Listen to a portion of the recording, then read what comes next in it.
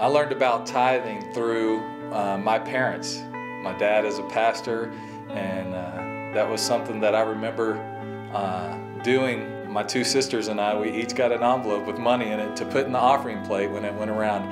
And that was one of my earliest memories of tithing and learning that process. I'm sure questions came later, but that was our first experience, I think, as kids. Sally and I, when we got married, we ended up sitting down and talking about our finances, and we had school debt, but we also both had jobs, and we wanted to give to the church like we both had been taught.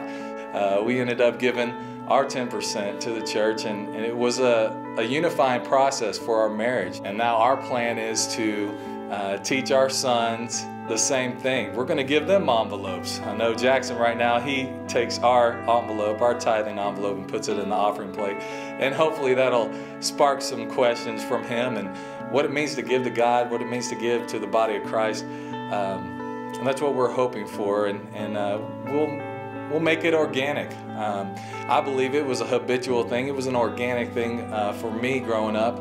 And you know, that's what kept us from being sporadic about it. I mean, that's a great habit to develop, regardless of it being money or any other spiritual investment that we have for the church.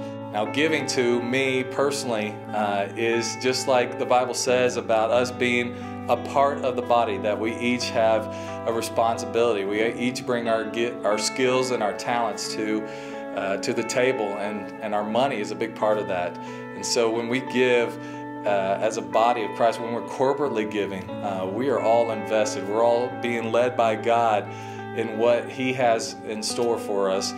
When we give, though, our spiritual growth, our spiritual return is much greater. So that's my hope, is that as we give together as a married couple, that we grow together, continue to grow together, even through the valleys, that God is going to do great things, that He's going to be faithful, and He will provide. And I believe our blessings are still so great, and the future is bright, and that's what I hope for my children.